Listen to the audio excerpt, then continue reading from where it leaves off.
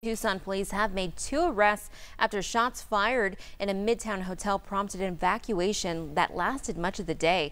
News 4 Tucson's David Kelly joins us live with more details. David. Hey, thanks a lot, Danelle. This incident started about 10 o'clock this morning when someone started shooting here a gun at the Comfort Suites Hotel. Now, witnesses told police they heard about 15 shots, and when police arrived, they say they heard 4 more shots. Now, here's the thing. The shooter, I'm told, is not one of the 2 people in custody. He got away. As cops were evacuating the hotel, they detained 2 people on outstanding felony warrants.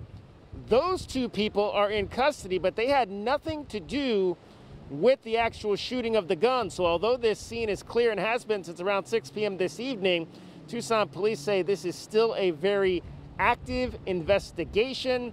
There was no damage inside of the hotel, and there were no injuries as involved with this shooting. We've got you covered here from the Comfort Suites Hotel near Tucson Mall. I'm David Kelly, News 4 Tucson.